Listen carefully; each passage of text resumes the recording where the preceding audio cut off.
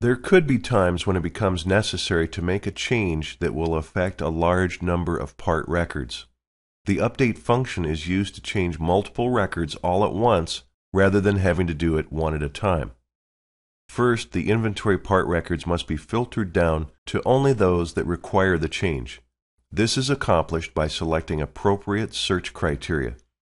It may be a certain category or vendor, coupled with some type of partial part number or description that these items have in common. Once you have performed the search and the range of part records is selected, the update function becomes available. Updates made via the Inventory Update dialog box are only applied to those parts that are currently selected in the inventory list. Take care that you have selected the correct inventory records before initiating the update process. The Inventory Update dialog box allows you to change the vendor assignment, update list price by a percentage, and/or change the line codes for these parts.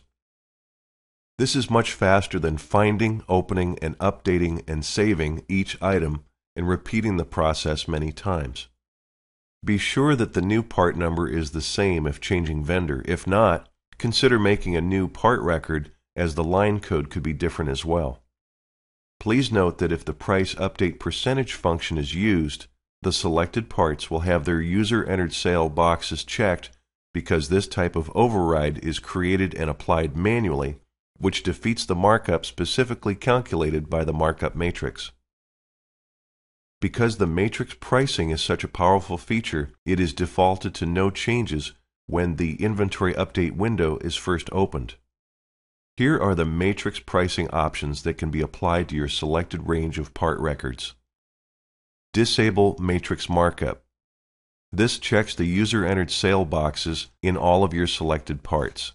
This will stop their exposure of part cost for these items to the matrix to create system-calculated selling prices.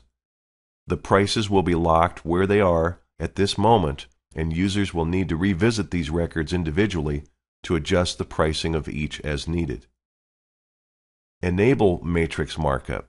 This unchecks all user-entered sale checkboxes in this range of selected parts, then exposes these item part costs to the matrix, which then applies the current markup setting.